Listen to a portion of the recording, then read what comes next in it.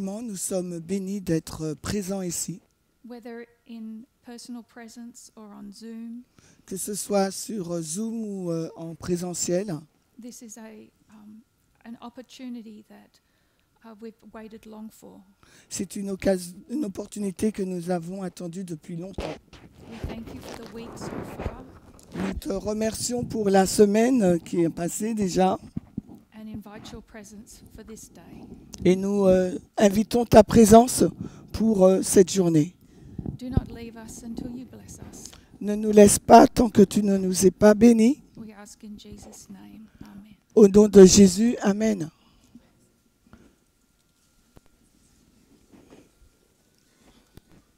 Habituellement, c'est pas comme ça. Je parle fort.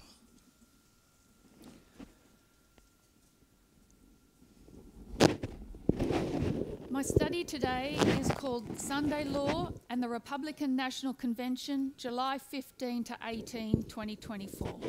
Mon étude aujourd'hui s'appelle La Loi du Dimanche et la Convention nationale républicaine du 15 au 18 juillet 2024. Vous m'entendez? I'm going to assume that most people have watched or are aware of studies that were given in May this year. Je vais supposer que la plupart des gens ont regardé l'étude que j'ai faite en mai dernier, Suggesting that Sunday law could be marked in July 2024. suggérant que la loi du dimanche est indiquée au mois de juillet 2024. I won't be reviewing those at any length, Donc je ne vais pas réviser en profondeur cette étude, but I do recommend a presentation given by Catherine de Brivigny for Eden to Eden Ministry on October 12. mais je vais vous conseiller de regarder l'étude faite par Catherine d'Australie qu'elle a faite en France le 12 juillet. It's a condensed but clear review. C'est une étude condensée, mais une bonne révision. So the symbol 273 is a waymark that occurs between Panium and Sunday law. Donc le symbole de 273 est une balise qu'on trouve entre Panium et la loi du dimanche, On the line of Acts 27, sur la ligne d'Acte 27, which is the fifth line, qui est donc la 5e ligne, the line of institutions. celle des institutions. There's a cry given Il y a un cri qui est donné, at midnight. un cri est donné à minuit. My OCD is going to play up, isn't it?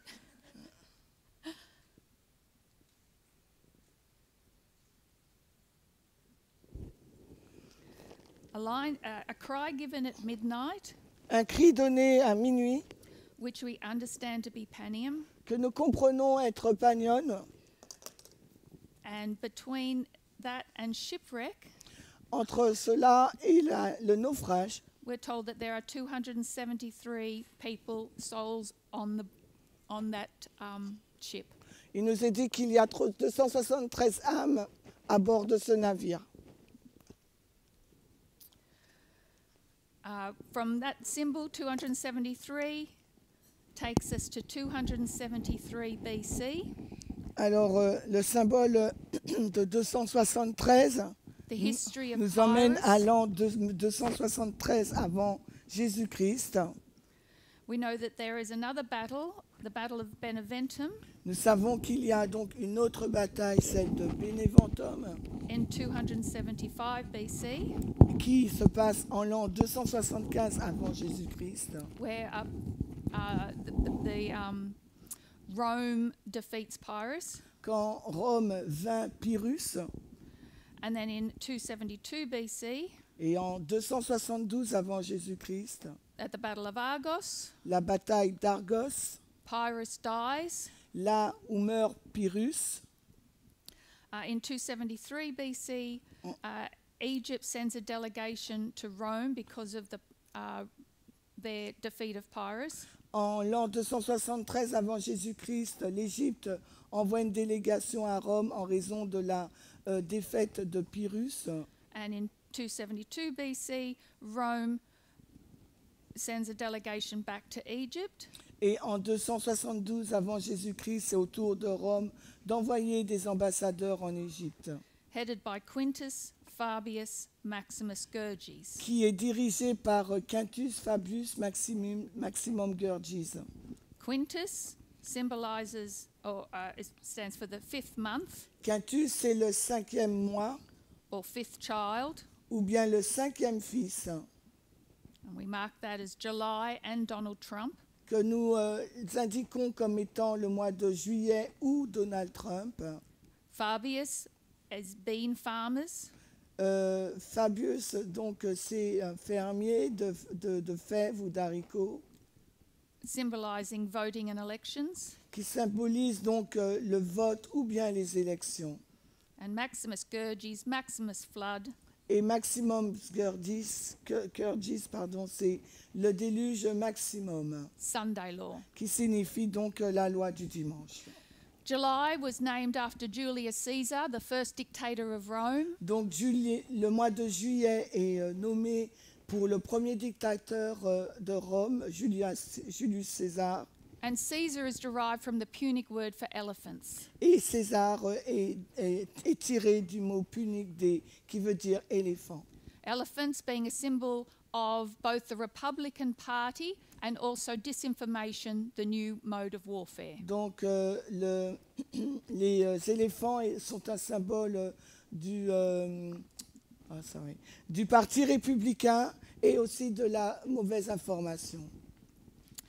So before going any further, I'd like us to consider the line of the Nethinims. Avant d'avancer, j'aimerais qu'on considère la ligne des Néthiniens.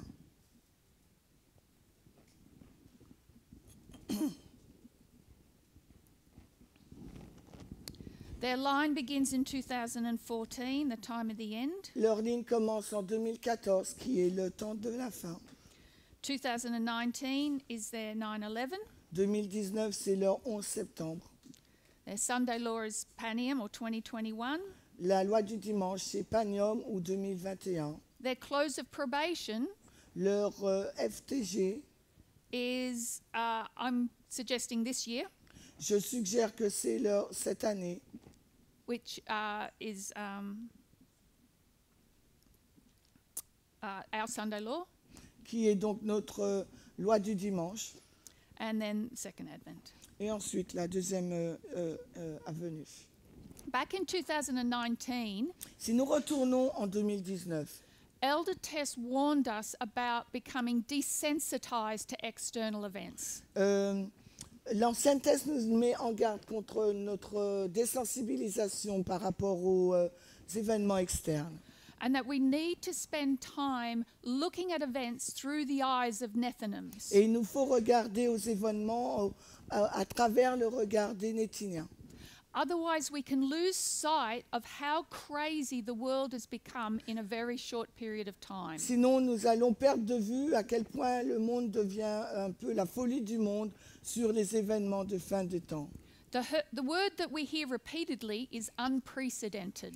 Le mot que nous utilisons sans cesse, c'est pas prévisible. The problem is there's nothing C'est sans unprecedented. précédent, pardon. There's nothing unprecedented for a priest. Il y a quelque chose qui est sans précédent pour les prêtres. We have precedent for everything Mais pour tout, because history repeats. parce que l'histoire se répète. There's nothing new under the sun. Il n'y a rien de nouveau sous le soleil.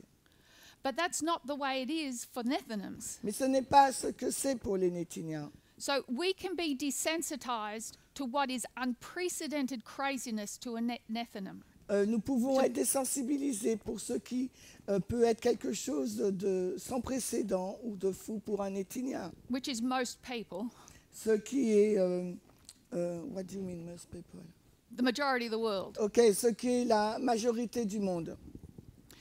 So the most important waymark on a reform line of the Nethinims Donc la balise la plus importante sur la ligne de réforme des Néthiniens, is their increase of knowledge in 2016, c'est qu'il y a eu donc un accroissement de la connaissance en 2016, because this will begin their test. parce que ce sera le commencement de leur test. If you stand on the wrong side of 2016 with MAGA, Si vous restez au mauvais côté en 2016 avec MAGA and you come to their close of probation, et que vous arrivez à leur FTG, what hope do you have? quel espoir avez-vous? So the connection between 2016 and their close of probation is very important. Donc la connexion entre 2016 et leur FTG est très importante. So I want to talk about this election year and, Alors j'aimerais parler de cette année électorale and the Republican National Convention held in July. et la Convention nationale républicaine qui s'est tenue au mois de juillet dernier. One particular journalist, Alors un journaliste en particulier, New York Times columnist Ezra Klein, donc le chroniqueur de New York Times, Ezra Klein, he made the following observation. il a fait cette observation suivante. He said, elections are complex, they're always complex, Il a dit que les élections sont toujours complexes, but they usually boil down to one or two main issues. mais elles tournent toujours autour d'une ou deux questions. He said that in 2016, Il déclare qu'en 2016, the election was more about immigration. l'élection portait plus sur l'immigration. What about who counted as an American?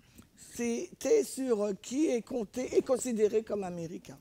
In 2020, En 2020, he said the main issue was about Donald Trump la question principale, c'était sur la personne de Donald Trump. and who would count, what kind of country America would become under Donald Trump. Et quel type de pays l'Amérique deviendrait sous la présidence de Donald Trump.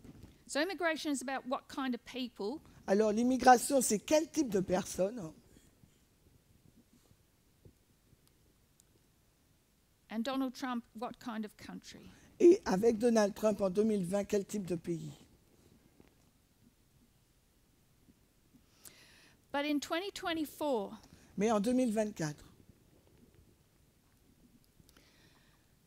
the election is more about gender and family. l'élection porte plus sur le genre et la famille.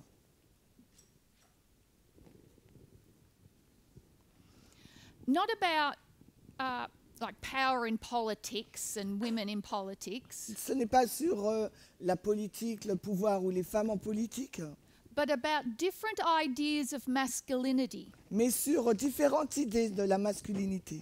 Masculinity that is challenged and debated over. Et la masculinité qui challenge et sur lequel il y a des discussions. So let's consider the presidential candidates for 2024. Alors considérons les principaux candidats pour l'année 2024. With the Democrats, we have the vice president nominee is Tim Walz, Alors le vice-président pour les démocrates, c'est Tim Walz.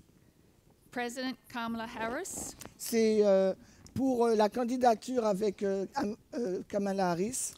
and then with the Republicans, Et donc les républicains, VP is J.D. Vance, c'est J.D. Vance President Donald Trump. avec le président Donald Trump. So if we were to consider Tim Walz, Alors on va considérer Tim Walz. what kind of masculinity does he represent? Quel type de masculinité il représente? You're looking at a football coach, a soldier, Alors vous regardez un soldat, un coach de foot, a teacher, a regular guy, un enseignant, quelqu'un d'ordinaire, someone who'll fix your car, quelqu'un qui va réparer votre a voiture, liberal dad. un père libéral. And this type of masculinity is described as positive masculinity. Et ce type de masculinité est considéré comme étant positive. This could also describe Kamala Harris's partner. Ça peut également décrire le partenaire de Kamala Harris. So I'd like to, first quote number one, Alors is la première citation, from the New York Times, Octobre 8, 2024. Elle est tirée du New York Times le 8 octobre 2024. We can do better than positive masculinity. Nous pouvons mieux faire que la masculinité positive. Positive masculinity is an attempt to rebrand and reinstate masculinity for the next generation. Alors la masculinité positive est une tentative de redéfinir l'image de marque et de la réintégrer pour la prochaine génération. The model is not a radical departure. Le modèle n'est pas radicalement différent. Positive masculinity still draws on all the old trappings and anxieties of traditional manliness, the same belief that there is such a thing as a real man, and the same fears of falling short. Le modèle n'est pas radicalement différent. La masculinité positive s'appuie encore sur tous les vieux atouts et toutes les angoisses de la virilité traditionnelle, la même croyance qu'il existe un vrai homme et les mêmes craintes de ne pas être à la hauteur. As its political standard bearer, the Democratic vice presidential nominee Tim Walz is still required to constantly prove his masculine credentials. Alors, en tant que porte-drapeau politique, le candidat démocrate à la vice-présidence Tim Walz est toujours tenu de prouver constamment ses références masculines. It is only by presenting as a man's man and a veteran who loads his speech with sports metaphors and gun references that he earns the social leeway for his more feminist sensibilities. Ce n'est qu'en se présentant comme un homme à homme et un vétéran qui agrémente ses discours de métaphores sportives et de références aux armes à feu qu'il gagne une marge de manœuvre sociale pour ses sensibilités plus féministes. Is Alyssa all right, Kathy? Yeah. Okay. After all, only a real man is secure enough to fight for tampons in the grade school bathrooms. Après tout, seul un vrai homme est assez sûr de lui pour se battre pour des tampons dans les toilettes de l'école primaire. Rather than challenging the old stereotypes and patterns, Au lieu de remettre en question les anciens stéréotypes et modèles, the whole positive masculinity framework actually seems to be reinforcing them. tout le cadre de la masculinité positive semble en fait les renforcer. So that's all I want to say about the Democrats. C'est tout ce que je voulais dire sur les démocrates. They have nothing to offer radical feminism. Ils n'ont rien à offrir au féminisme radical. They have failed the test. Ils ont échoué au test. We need to consider the Republicans because that's what we are facing. Nous devons donc considérer les républicains parce que c'est à eux dont nous faisons face. The masculinity presented by the Republican Party is best referred to as neo-patriarchal. Alors la masculinité représentée par les républicains est qualifiée de néo-patriarcale. They are the neo-patriarchal right. C'est donc ils sont la droite néo-patriarcale. I have a quote here from Wikipedia on neo-patriarchy. Alors j'ai une citation tirée de Wikipédia You'll- sur le néo-patriarcal. You'll all have those notes, so I won't read that for time. Donc elles sont dans, je ne vais pas le lire, elles But sont dans nos notes. The key ideas of neo-patriarchy include persistence of gender roles, Alors les idées principales du néo-patriarcal incluent la persistance des rôles de genre. men are the providers and protectors, women focus on domestic responsibilities and child rearing. Donc en fin de compte, les hommes, c'est eux qui vont pourvoir aux besoins de la maison et les femmes vont s'occuper du foyer, des charges domestiques ainsi que de l'éducation.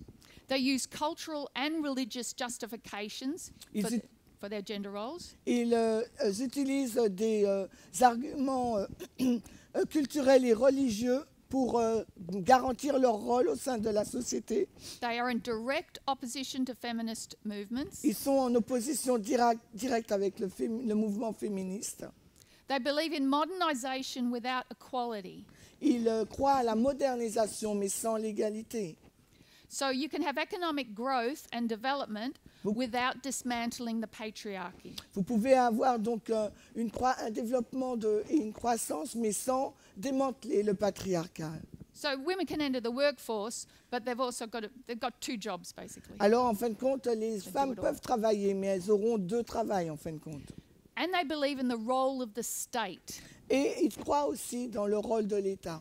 through laws, policies, and social programs Donc, à travers les lois, les politiques et des programmes sociaux that incentivize marriage, discourage divorce, and promote child rearing as the primary role for women. donc, qui encourage donc le mariage, décourage le divorce et promeut l'éducation des enfants comme le rôle principal attribué aux femmes. So with these key principles in mind, Donc, en gardant ces principes à l'esprit, we'll now consider the RNC in July. nous allons donc considérer la Convention nationale républicaine du mois de juillet dernier. As this concept is more nuanced within the party. Alors, est-ce que c'est plus nuancé dans le parti? There are some subtle and some not so subtle differences between the nominees and the different factions within the GOP. Il existe des différences subtiles et donc moins subtiles entre les candidats et les différentes factions du GOP, Parti républicain. July Alors, au mois de juillet 2024, 2024, 15th le 15, to the 18th. du 15 au 18 juillet 2024. The first thing that is done on the 15th of July, La première chose qui est faite le 15 juillet, the party delegates have to vote to adopt the new party platform. alors les délégués du parti votent d'abord l'adoption de la nouvelle plateforme du parti. This is their first new platform since 2016. C'est leur première nouvelle plateforme depuis 2016. They decided not to write one in 2020. En 2020, non, ils ont décidé de ne pas en écrire une. They said it was too hard because of COVID. Ils ont dit que c'était trop dur en raison du Covid. But in truth, Trump and Jared Kushner wanted to rewrite it. Mais en vérité, Trump et Jared ne voulaient pas la réécrire. But the time wasn't right. Le temps n'était pas le bon. The party was still in process of being taken over and things were messy. Le parti était sur le point d'être renversé, les choses étaient un peu dans le désordre. But in 2024, with primaries showing full support for Trump, Mais en 2024, lorsque les primaires soutenaient à 100% Trump, the RNC Platform Committee met in private le comité de la RNC s'est rencontré en privé to create a platform under Trump's guidance. pour créer une plateforme sous la direction de Trump. This didn't follow usual process. Et ça n'a pas été comme d'habitude. This was unprecedented. C'était sans précédent. Usually, they would have hearings around the country. Et habituellement, ils auraient eu des auditions dans tout le pays. People would speak up in person and online. Et des personnes auraient pris la parole ou auraient parlé en ligne. Individuals from the public and leaders of interest groups would contribute. Et il y aurait eu aussi une contribution du public et des groupes d'intérêt. But they didn't follow that process. Mais ils n'ont pas suivi ce processus. There were articles put on the media broadcast from the Washington Post and Politico. Il y a eu des articles du Washington Post et de Politico qui ont été publiés sur le média broadcast. CNN also had a very good interactive explanation. Et CNN aussi a eu une très bonne... a diffusé aussi pas mal de choses. Of how the platform went from 66 pages to 16 pages in 2024. Comment la plateforme donc, est passée de 66 pages à 16 pages en 2024. The wording was lifted from Trump's speeches and social media posts. Alors, l'article a été vraiment repris selon les termes utilisés par Trump sur des réseaux sociaux et sur ses messages. Complete with capital letters and exclamation marks. Et avec donc des lettres en majuscules et des points d'exclamation. As the Washington Post described it, comme l'a décrit le Washington Post, the platform was made in Donald Trump's image and written in his words. Donc, la plateforme a été faite selon l'image de Trump et écrite selon ses propres mots. So on the 15th, we have the party platform. Donc, le 15 juillet, nous avons donc la plateforme du Parti républicain. Also on July 15, we have J.D. Vance. Mais aussi, le 15 juillet, nous avons J.D. Vance. He is chosen as Trump's heir apparent. Il est choisi comme étant l'héritier de Trump. An heir apparent is the first in line to succeed the throne. Et donc, c'est vraiment le premier en tête pour succéder au trône. For much of American history, vice presidents were chosen to balance the ticket. Et selon l'histoire américaine, les vice-présidents sont choisis pour équilibrer le ticket. For example, if you were a conservative southerner like Jimmy Carter, Si vous étiez un sudiste conservateur tel que Jimmy Carter, you picked a more liberal northerner like Walter Mondale. vous aurez choisi un nordiste libéral comme Walter Mondale. You would cover your bases with the electorate and within factions in the party. Vous aurez couvert vos arrières auprès des électeurs et du parti. That changed in 1992 with Bill Clinton and Al Gore. Et cela a changé en 2002 avec Clinton, en 92 pardon, avec Clinton et Al Gore. Both in their mid-40s, Tous deux, ils étaient âgés de la quarantaine. both from neighbouring southern states, Tous les deux étaient issus des États du Sud. and both from the same wing of the party. Et les deux étaient de l'aile wing, Faction. donc de la démocrate, la gauche. When you do that, it reinforces the message of the presidential candidate. Et quand vous le faites, ça renforce le discours du président. And the vice president can be of genuine help to the president and exert influence on policy. Et le vice-président peut apporter vraiment une aide au président et exercer une influence sur sa politique. So if you consider 2016 and Trump chose Pence, Et si on considère 2016, on va voir que Trump a choisi Pence. he balanced the ticket. Donc ça lui a permis d'équilibrer le ticket. He needed to appeal to evangelical Christians through Pence. Parce qu'il avait besoin donc de faire appel aux évangéliques à travers Pence. And Pence had little influence in the Oval Office. Et Pence avait très peu d'influence dans le bureau ovale. That's the same thing that happened with Joe Biden and Kamala Harris. Et c'est la même chose pour Joe Biden et Kamala Harris. A white conservative male chose a black progressive female. Donc un homme blanc conservateur choisit une femme noire progressiste. Again, little influence.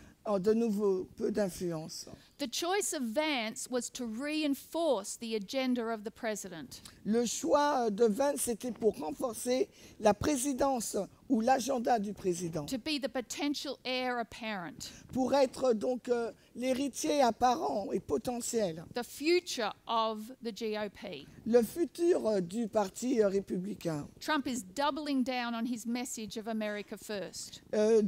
Trump, il est en train de renforcer son message américain en premier.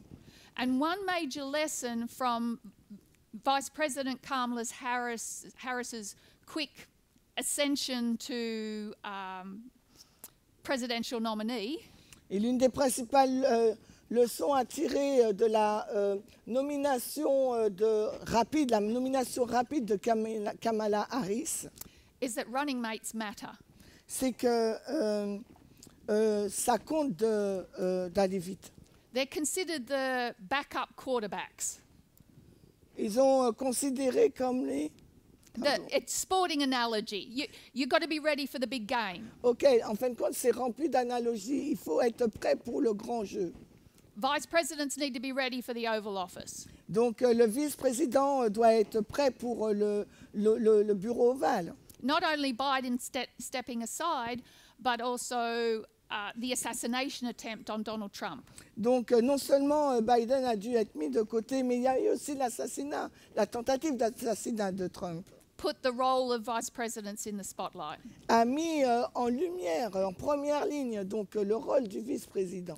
1 in 5 vice presidents have gone on to become presidents Alors, un vice-président sur 5 est devenu président due to death or resignation. par rapport suite à un décès ou bien à une démission. Just want to do a quick timeline J'aimerais- of J.D. Vance. J'aimerais faire donc une ligne rapide sur J.D. Vance.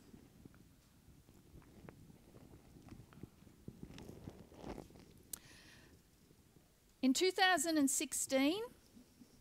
En 2016, he wrote Hillbilly Elegy, il a écrit Hillbilly Elegy. a New York Times bestseller, C'est un best-seller du New York Times. and became a national identity. C'est devenu donc une identité nationale. He was at that time a never Trumper.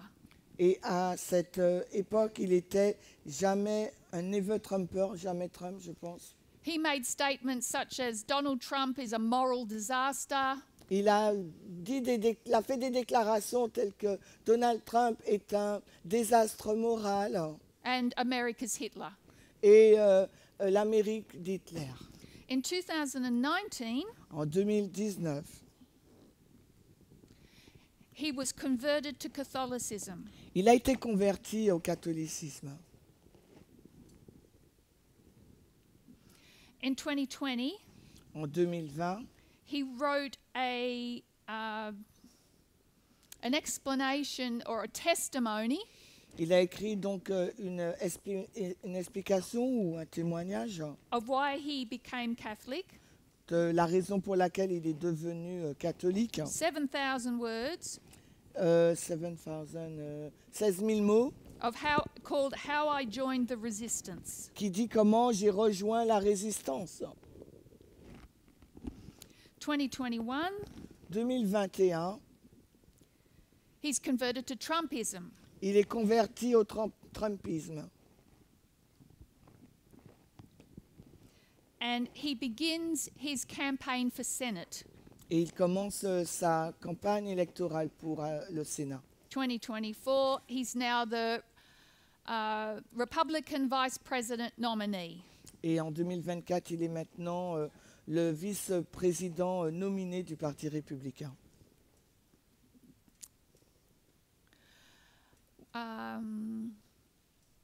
Okay. Wikipedia, quote 3. Alors, la citation de Wikipédia.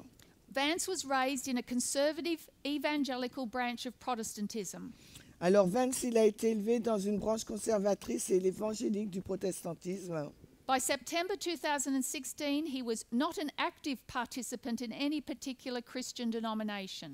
En septembre 2016, il n'était pas un participant actif d'une dénomination chrétienne particulière. But was thinking very seriously about converting to Catholicism. Mais il pensait très sérieusement à se convertir au catholicisme. And I will paraphrase. Baptized in August 2019, Il est baptisé en 2019. he chose Augustine as his confirmation saint. Il a choisi Augustin comme saint de confirmation. And it was Augustine that gave him his strong intellectual understanding of Catholicism. Et c'est Augustin qui lui a donné une forte compréhension du catholicisme, Describing Catholics' theologies aligning with his political views. décrivant la théologie catholique comme étant en ligne avec ses opinions politiques. He was influenced to convert to Catholicism by Peter Thiel. Il a été influencé à sa conversion au catholicisme par Peter Thiel.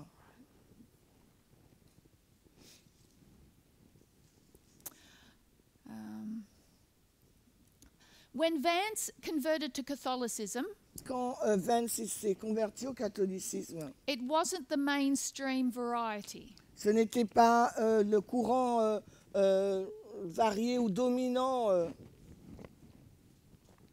But a specific type of Catholicism known as integralism. mais c'était donc un type particulier du catholicisme qualifié de... How do you qualify it? Catholic integralism. Catholique Intégralisme. Think of integrate. OK, comme intégrer. I'll read from Wikipedia. Donc on lira à partir de Wikipédia.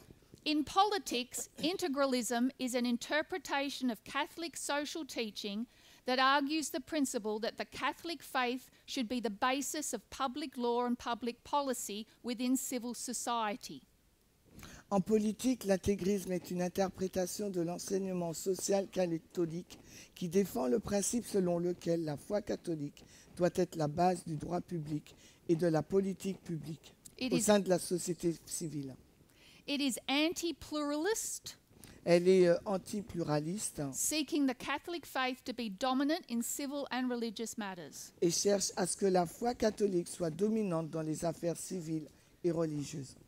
Integralism believes in two polities. Alors, l'intégrisme croit en deux politiques. It's two-party political theory. C'est deux partis politiques en théorie.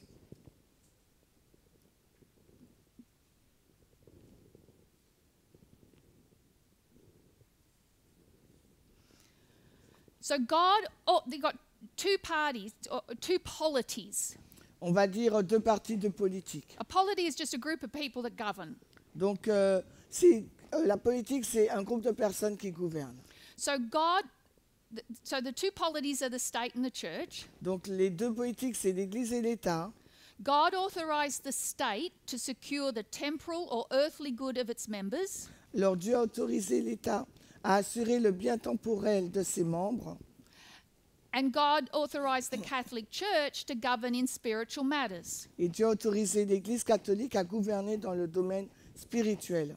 to promote the eternal good of its baptized members, Alors, de promouvoir le bien-être éternel de ses membres baptisés, or salvation, le salut, and to fulfill the Great Commission by bringing more people into the church. et de remplir le grand mandat évangélique d'amener davantage de personnes à l'Église.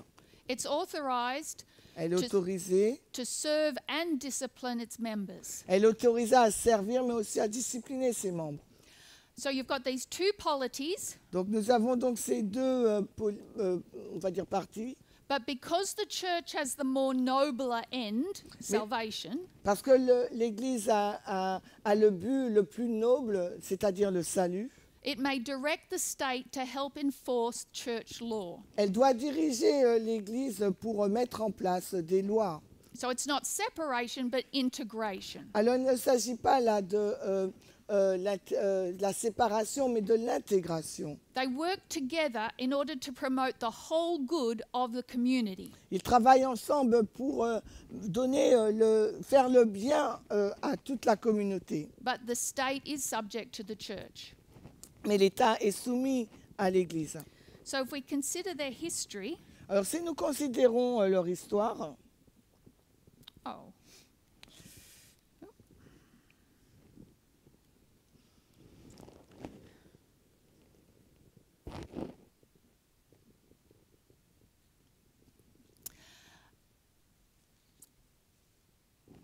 Oh, okay.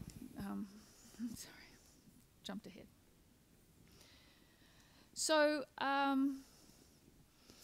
within Catholic political theory, alors dans la théorie catholique, there are two extremes. il y a deux extrêmes. You have Caesaropapalism, Nous avons donc le papisme, césaropapalisme.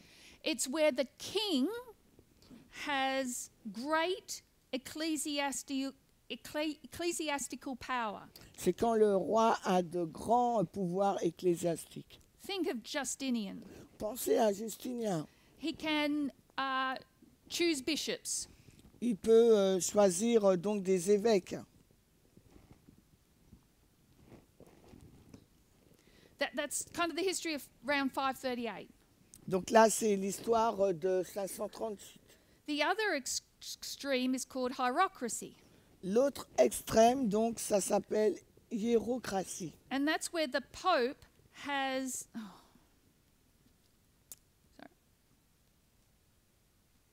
sorry. Slow down. the Pope c'est quand has great le pape a de grandes, temporal power. a un grand pouvoir temporel. That rarely happened. Et ça s'est vraiment passé. Some popes thought that they had that, but they didn't really in reality. Certains papes ont cru l'avoir, mais ça ne s'est pas passé dans la réalité vraiment. Integralism L'intégralisme, was the moderate view, c'est la vue modérée. and it was the status quo for most of the 1260. Et c'était le statu quo pour quasiment toute la période des 1260. So, and now we'll look at a quick timeline. On va regarder maintenant une ligne de temps très rapide. So 538 1638, to 1798, 1798. and for much of that history, the political situation was integralism. Pour une grande partie de cette histoire, la politique, c'était l'intégralisme. However, the Protestant Reformation forced the church to deal with its corruption.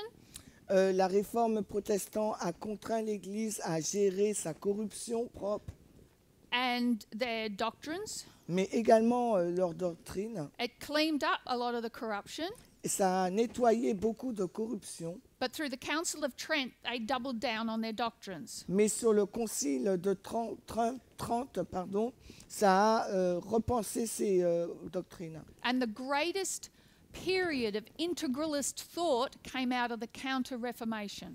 Et la grande période de cette pensée intégralisme, ça s'est fait durant la Réforme. The two great integralist minds Alors were les deux grands esprits intégralistes, a Spanish priest, ce sont des prêtres espagnols,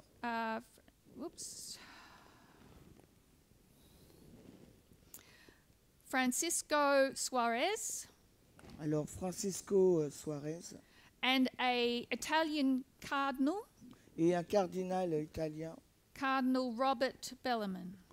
Robert Bellarmine. Both were Jesuits. Les deux étaient des jésuites. If you're familiar with Thomas Hobbes, the great Enlightenment philosopher, Alors si vous connaissez Thomas Hobbes, le philosophe des Lumières, il est assez célèbre. much of what he wrote concerning social contract was with debating with Bellarmine. Donc il s'oppose aux écrits sur le contrat social avec Bellarmine.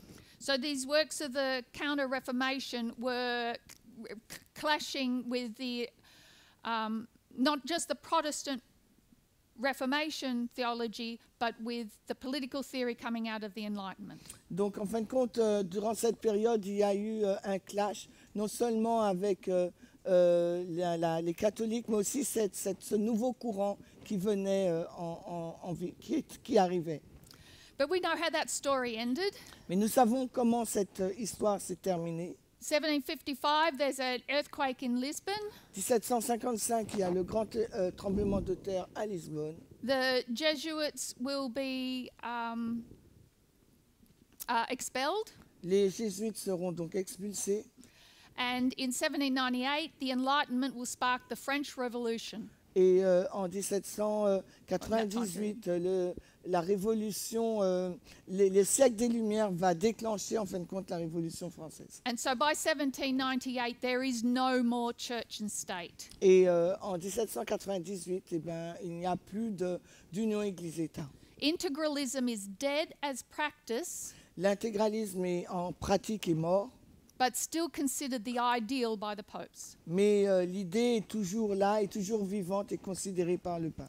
If we jump to, so if we had time, we consider the line of the counterfeit that would follow, Nous n'avons pas le temps de regarder la ligne de la contrefaçon, and the scatterings and gatherings. mais aussi la dispersion et le rassemblement. But I want to jump to World War II. Alors j'aimerais néanmoins passer à la Seconde Guerre mondiale. And post-World War II, the church wants to move away from integralism. Et après la Deuxième Guerre mondiale, l'Église veut s'éloigner de l'intégralisme. It wants to be a part of the post-war international order. Donc, elle veut que ça fasse partie de l'ordre international. And be involved with the UDHR, the Universal Declaration of Human Rights. Et elle veut faire partie de la Déclaration universelle des droits des hommes. So the UDHR is written in 1947.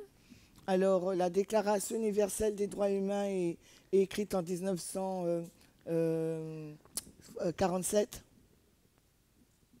45. That's 47. Ah, 47, ok. So the Second Vatican Council is held between 1962 and 1965. Et le deuxième concile du Vatican est en 1962 à 1965. There were many factions within the church Et là, il y a beaucoup de factions dans l'Église that had grown quite liberal, qui se sont développées comme étant des libérales. theologically, socially, Dans la théorie, dans le social, economically, and politically. mais également en économie et en politique. And they wanted to radically modernize the church. Parce qu'elle voulait vraiment moderniser l'Église radicalement. The most controversial decision to come out of the Second Vatican Council Alors la décision la plus controversée qui est sortie du deuxième concile, was on religious liberty, c'était justement sur la liberté religieuse. a doctrine known as Dignitatis Humanae. Alors c'est une doctrine connue sous le nom de Dignitatis Humanae, The dignity of the human person. la dignité de la personne humaine.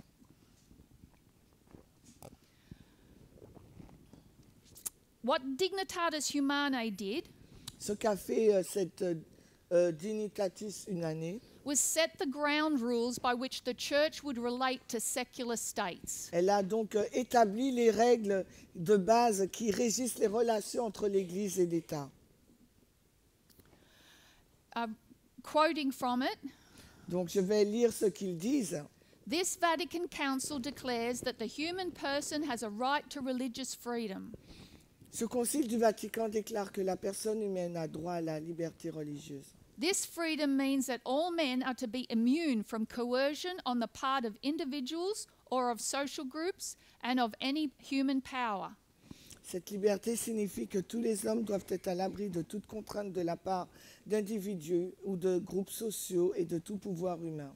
In such wise that no one is to be forced to act in a manner contrary to his own beliefs. De telle sorte que nul ne soit contraint d'agir d'une manière contraire à ses propres convictions, Whether privately or publicly, whether alone or in association with others, within due limits. que ce soit en privé ou en public, seul ou en association avec d'autres dans les justes limites. The Council further declares that the right to religious freedom has its foundations in the very dignity of the human person. Le Conseil déclare en outre que le droit de la liberté religieuse trouve son fondement dans la dignité même de la personne humaine. As this dignity is known through the revealed word of God and by reason itself. Et cette dignité est connue par la parole révélée de Dieu et par la raison elle-même. This right of the human person to religious freedom Ce droit de la personne humaine à la liberté religieuse is to be recognized in the constitutional law whereby society is governed. doit être reconnu dans la loi constitutionnelle qui régit la société et devenir ainsi un droit civil. And thus it is to become a civil right. Et ça doit devenir un droit civil. So that's just a portion of that paper. Donc c'est juste une partie de ce document. It was passed in the council by a vote of 2,308 to Il a- 70.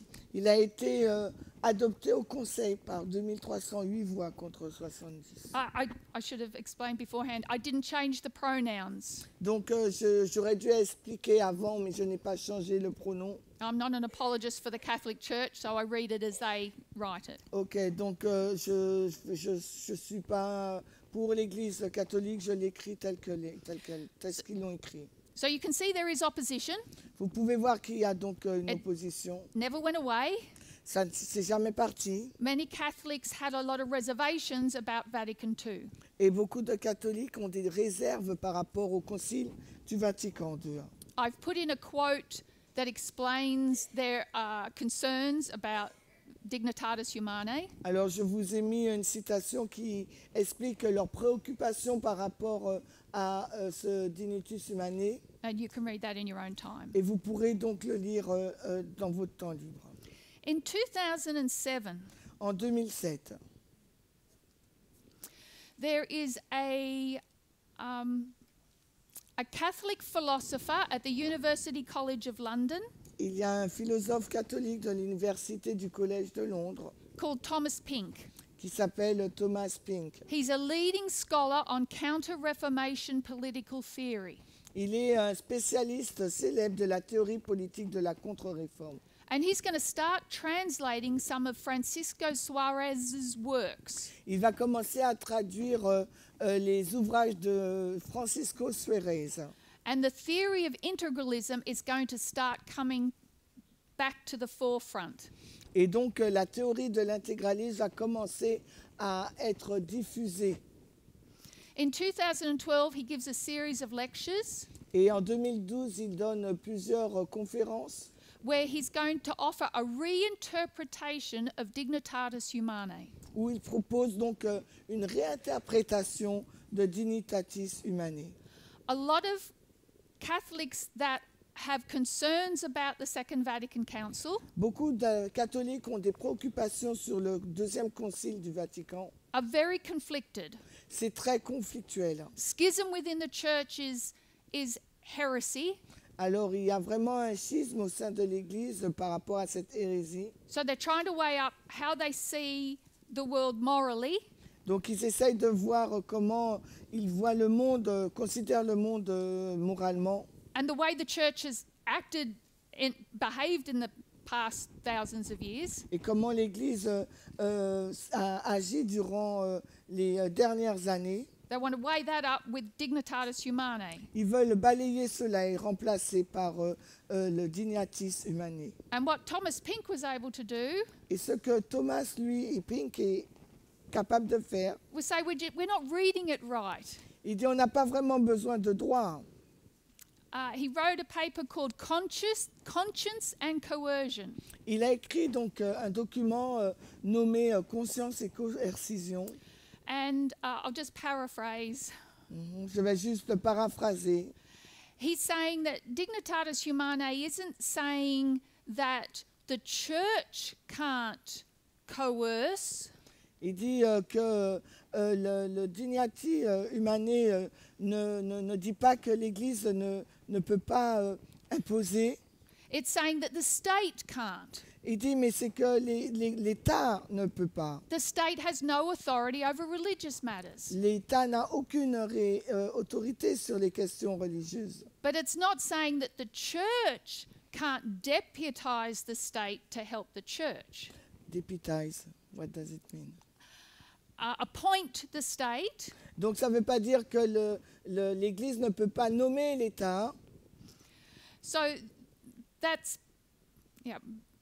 basically in a nutshell.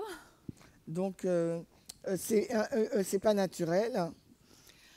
He gives his lectures, Donc il a fait son discours. and there were a lot of listeners who ran with that interpretation. Et il y a beaucoup d'auditeurs qui ont suivi cette pensée. They could now be conservative Catholic Christians Ils peuvent maintenant être des chrétiens catholiques conservateurs opposed to liberalism and opposed to liberalism et s'opposer donc au libéralisme and accept Dignitatis Humanae at the same time. et en même temps accepter la doctrine des droits humains en même temps. It was the rebirth of integralism. Ça a été donc la renaissance donc de l'intégralisme. It was taken back to the United States, Ça a été repris donc aux États-Unis, where there were a lot of young Catholic intellectuals who are opposed to liberalism. là où se trouvaient beaucoup de jeunes intellectuels catholiques opposés au libéralisme. But they felt Dignitatis Humanae stood in their way. Mais ils pensaient toujours que la dénitus émanait et leur barrait la route. 2016 and the election of Donald Trump, Alors en 2016, avec l'élection de Donald Trump, and integralism will begin to expand. donc la doctrine de l'intégralisme commence à se propager. A Harvard law professor Donc un professeur du droit à Harvard, called Adrian Vermeule qui s'appelle Andrea Vermeule, is converted to Catholicism se convertit au catholicisme and quickly adopts integralism. et il adopte rapidement l'intégrisme. And he's going to have a great influence. Et il va avoir vraiment une grande influence. He is the father of integralism transition theory, Il est le père donc de la théorie de l'intégralisme. which is basically how to capture the state. C'est en gros qui veut dire comment se saisir de l'État. So Pink provides the theory, Alors Pink, lui, a fourni la théorie and Vermeule's going to provide the strategy. et Vermeule, lui, il va donner la stratégie. And there is a new push to pursue Catholic Christendom. Et donc il y a là une nouvelle poussée en faveur d'une nouvelle chrétienté catholique. By 2019, many Catholics know of it. Alors en 2019, maintenant, de nombreux catholiques la connaissent. By 2021, it's been covered in nearly every leading newspaper in the US in some form or another. Et en 2021, presque tous les grands journaux américains en parlent et c'est connu dans les médias aussi. And it took off on social media. Et cela est repris aussi dans les médias sociaux. All this information comes from a book called All the Kingdoms of the World, Alors toutes ces informations sont tirées d'un livre qui est intitulé Tous les royaumes du monde.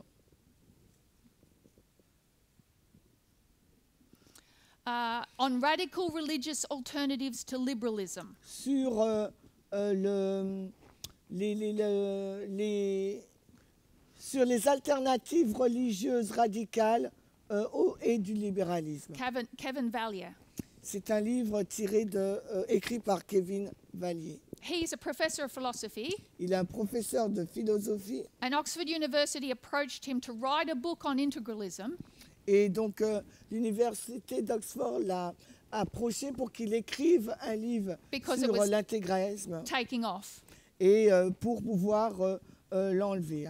And as the title says, it's radical religious alternatives to liberalism. Parce que, comme le titre l'indique, c'est les alternatives religieuses radicales vers le libéralisme. Catholic integralism is just one of them.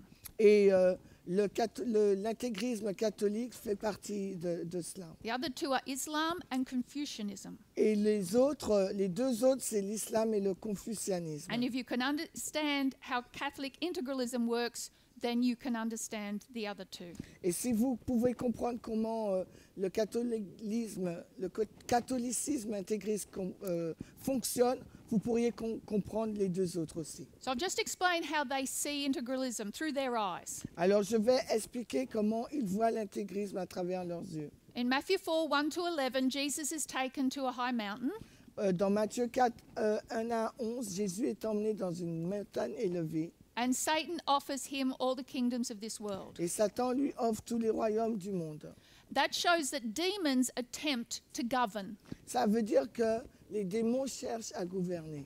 And when they do, Et quand ils le font, these godless polities, donc ces politiques sans Dieu, they sin, elles they pêchent, age, and they die, elles vieillissent, elles meurent aussi, just like individuals. tout comme les individus. And the church must contest this demonic rule. Et l'Église doit contester cette domination, cette gouvernance démoniaque. The state is weak. It doesn't have the power to Parce fight que against it. l'État est faible, elle n'a pas le pouvoir de lutter. It needs the church's help. C'est pour ça que l'État a besoin de l'aide de l'Église. The church has always had enemies, L'Église a toujours eu des ennemis, heretics and Islam, des hérétiques, l'islam, but its most successful enemy is liberalism. Mais son ennemi, l'ennemi qui a le plus de succès, c'est le It is libéralisme. the eldest child of the Protestant Reformation. Car c'est l'enfant aîné donc, de la réforme protestante. Liberalism claims to free you from sin, hierarchy, and domination. Le libéralisme prétend vous libérer du péché, de la hiérarchie et de la domination. It governs the world and it infiltrates the church. Elle gouverne le monde et s'infiltre dans l'Église. It's not just false or a lie, Elle n'est pas simplement fausse ou mensongère. it is corrupt and authoritarian. Elle est aussi corrompue et autoritaire. The integralist promise La promesse de l'intégraliste is shed liberalism est débarrassez-vous du libéralisme and pursue your values without apology. et poursuivez vos valeurs sans vous excuser. And this is the mantra of J.D. Et Vance. ça, c'est le mantra de J.D. Vance. All the people that I've spoken of, and there are many others in this intellectual elite, Et toutes les personnes que je vous ai parlé, il y en a beaucoup d'autres dans cette élite intellectuelle that promote integralism. qui font la promotion de l'intégrisme. These are the circles that J.D. Vance is within. Ce sont donc les disciples que J.D. Vance a gagnés. He has aligned himself with the leading thinkers of integralism and the neo-patriarchal right. Il s'est vraiment mis du côté donc, des grands penseurs de l'intégrisme et de la droite néo-patriarcale. They say that the major focus of the state should be fostering traditional morality and family formation. Alors, il affirme que l'État doit... sorry, can you repeat? That's okay. The major focus of the state L'État doit se focaliser en premier. should be fostering traditional morality Ça serait donc pour promouvoir la moralité and family formation. et la formation, et l'éducation et la famille. The families are the most important part of the nation. Les familles sont la partie les plus importantes de la nation And should be the center of government. et doit être le centre du gouvernement. And if you are not part of a family, Si vous ne faites pas partie de la famille, you are less committed to the country. alors vous êtes moins engagé pour le pays. Hence all the statements that we're familiar with Et les déclarations avec lesquelles nous sommes familières about single childless cat ladies. sur les femmes chattes, les femmes en fin de compte qui ont des chats et qui sont célibataires. On va And dire. childless people being more sociopathic. Et donc ce sont des femmes sans enfants et des personnes qui n'ont pas d'enfants sont des sociopathes. He's not just being nasty or mean, Il n'est pas simplement méchant et irrespectueux, on va dire. he has drunk from the deep well of Catholic political theory. Il a vraiment bu dans le puits profond de la théorie catholique. So women can work, Les femmes donc peuvent travailler, but it's education, marry young, and have children in that order. mais c'est selon cet ordre, elles doivent avoir une éducation, elles doivent se marier jeunes et aussi avoir des enfants. And there must be children. Et il doit y avoir des enfants. Birth control is bad, divorce is bad. Donc le contrôle des naissances est une mauvaise chose, mais également le divorce. So quoting J.D. Vance from the Tucker Carlson show in July 29, 2021, Alors on va citer là J.D. Vance dans le show de Tucker Carlson le 29 juillet en 2021. we are effectively run in the country via the Democrats, via our corporate oligarchs, by a bunch of childless cat ladies who are miserable at their own lives and the choices that they've made, and so they want to make the rest of the country miserable too.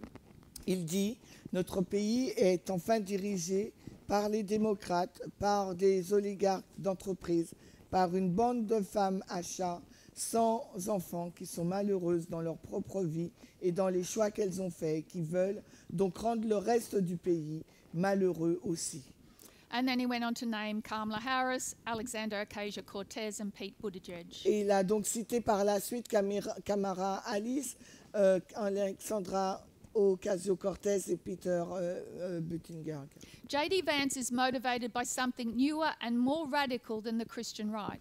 Il est motivé, J.D. Vance, par quelque chose de plus récent et de plus radical que la droite chrétienne.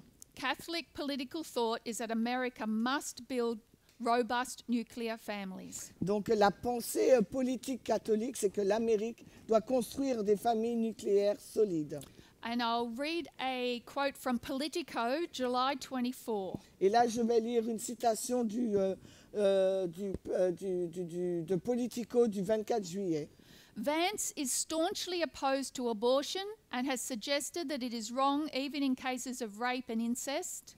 Alors Vance est farouchement opposé à l'avortement et a laissé entendre qu'il était répréhensible même en cas de viol et d'inceste. He has compared the evil of abortion to that of slavery Il a comparé le mal de l'avortement à celui de l'esclavage and opposed the Ohio ballot measure ensuring the right to abortion in 2023. et s'opposait à la mesure électorale de l'Ohio garantissant le droit à l'avortissement en 2023. He also was one of only 28 members of Congress Il a été également l'un des 28 membres du Congrès who opposed a new HIPAA rule qui s'est opposé à la nouvelle règle HIPAA that would limit law enforcement's access to women's medical records. qui limiterait l'accès des forces de l'ordre aux dossiers médicaux des femmes. He has promoted Viktor Orban's pro-natalist policies in Hungary, Il a encouragé les politiques natalistes de Viktor Orban en Hongrie which offer paybacks to married couples qui offrent des avantages aux couples mariés that scale up along with the number of children. qui, par rapport au nombre d'enfants que la famille a. These benefits only apply to traditional couples. Et ça s'applique bien sûr qu'aux couples traditionnels. Gay marriages are banned. Les mariages homosexuels sont bannis. Vance opposes same-sex marriage. Il est opposé, Vance, au mariage homosexuel. During his 2022 Senate campaign, Durant sa campagne sénatoriale de 2022, he suggested the sexual revolution had made divorce too easy. il a suggéré que la révolution sexuelle avait rendu le divorce trop facile. People nowadays shift spouses like they change their underwear. Les gens changent maintenant de conjoint comme ils changent de sous-vêtements. Arguing that people in unhappy marriages, Il dit aussi que les personnes qui vivent dans un mariage malheureux, and maybe even those in violent ones, should stay together for their children. et même peut-être dans un mariage violent, devraient rester ensemble pour leurs enfants. There are quite a few articles that have exposed J.D. Vance's theories on gender and family. Il y a d'autres personnes radicales qui ont aussi repris les théories de J.D. Vance sur la famille et ses points de vue. They promote Viktor Orban's Hungary consistently. Ils font souvent la promotion où ils soutiennent Viktor Orban de la Hongrie. So much so that US integralists have gone to Hungary to work in his government. Si bien que des intégristes américains ont soutenu donc Viktor Orban. So that's where we'll leave it for now. C'est là que nous nous arrêterons pour maintenant. We've looked at July 15, Nous avons regardé à juillet 2024 the party platform that was adopted by the GOP, la plateforme qui a été adoptée par le Parti républicain and the acceptance of J.D. Vance as the vice president nominee. et l'acceptation de la nomination de J.D. Vance comme étant vice-président. And we've identified him as a Catholic integralist. Et on l'a identifié comme étant un catholique intégriste. When we return, we'll look at July 18 and the other factions that are within the GOP. Et quand on retournera, on va regarder au 18 juillet et les autres factions qui sont à l'intérieur du Parti républicain. So let's close in prayer. Alors terminons par la prière.